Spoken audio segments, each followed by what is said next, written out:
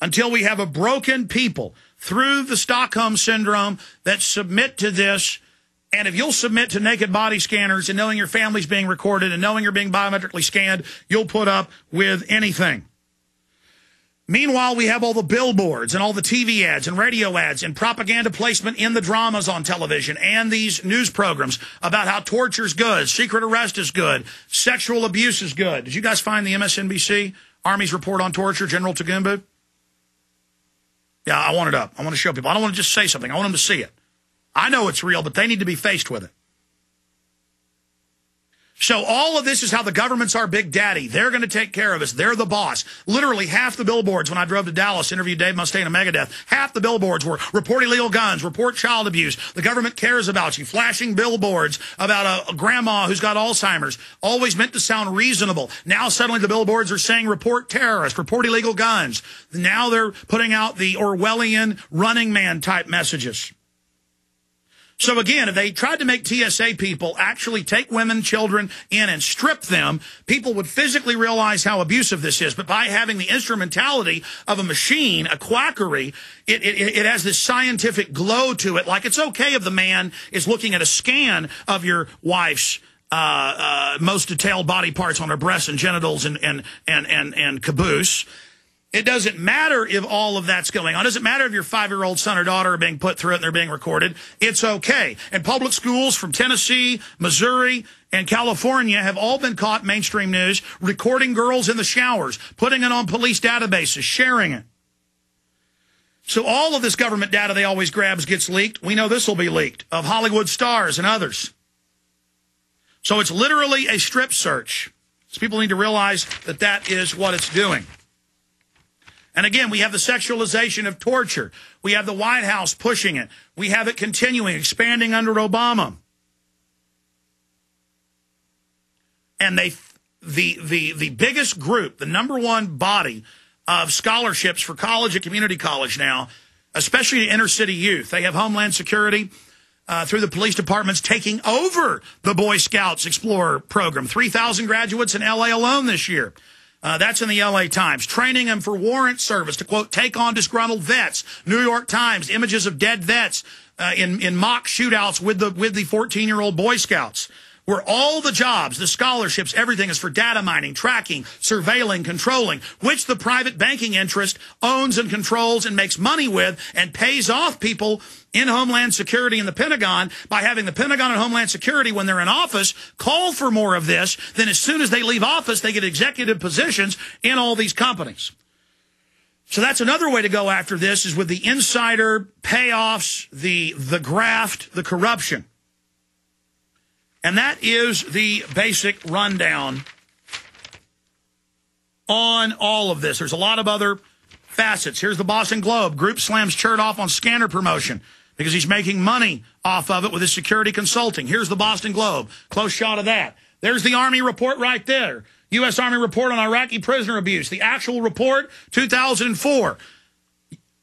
Raping children with battery acid in front of their parents. That's who runs things. This is psychopaths setting up their wonderland, setting up their psychology, selling you with all the TV and movie heroes, torturing people's children to get the answers. In the real world, it's going on. Homeland Security had a C-SPAN party when Governor Ridge was in, praising Jack Bauer as their mascot. Totally sick. Frank in New York, you're on the air. Go ahead. Can you guys bring up Frank in New York, please? Thanks. Thanks, Alex. A Happy New Year. Yeah, you've done a tremendous job alerting people to the dangers of this. What I think is going to have to be done, Alex, is people are going to have to charge the people operating the machines with, creating pornography. And they're going to have to... well, they're going to claim federal immunity, but they don't have immunity because they do it in this federal power grab on the airport reservations that are now metastasizing out. But the point is, people are going to have to bring the cases before the court, and also they're going to have to... You can beat the rap, but you can't beat the ride. Go ahead. No, you can beat the rap, but you can't beat the ride. I agree with you. And this is an important issue, too.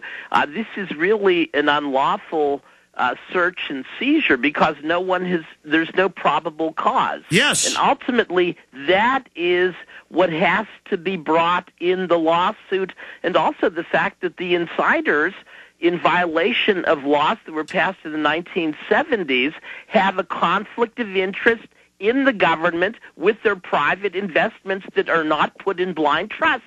And the law has to come down on them using RICO to do that. And it means everyone from George Bush's father, former President Bush 41, Bill Clinton, numerous senators, and the neocons that were in, both administrations. I agree with you. Great All of those points. have to be... Great point, Frank. I appreciate your call. Eric in Pennsylvania, go ahead. Hello, Mr. Alex Jones. Pleasure to speak to you once again. Welcome. All right, so I have a solution here. If I was Alex Jones, what I would do is I would put a downloadable MP3 file on my website, like Infowars.com, along with the flyer. The flyer can have pictures of, like, the woman getting her body scanned, the naked picture. I would put the naked picture right on the flyer, some key points, and then, like, you can put 70... And then the police and news will say it's wrong to post pornography, and you say, hey, the government's recording our naked bodies. The people have a right to see this. Yeah. And then you can have 78 minutes of audio on an MP3. Alex, I don't understand why you don't have any MP3 files on your website, because what I do is I record... Sir, we do have MP3 files, or at least we had them up there. I mean, we post that too, don't we?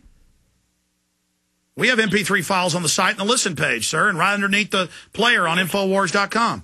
You can't download that onto a CD.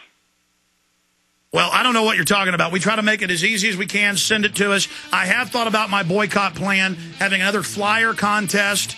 That is a small part of my overall operation. I like to give folks lots of different ideas to take action. Great points, Eric. I appreciate it. Hey, we're trying to get more employees. We're trying to do a better job. I'm not the only one here fighting this. We're going to post this on YouTube, prisonplanet.tv, spread these files out to everyone, but instead it's a complaint about how I'm not doing enough. I'm sorry. I'm bad. I'm bad. I'm bad.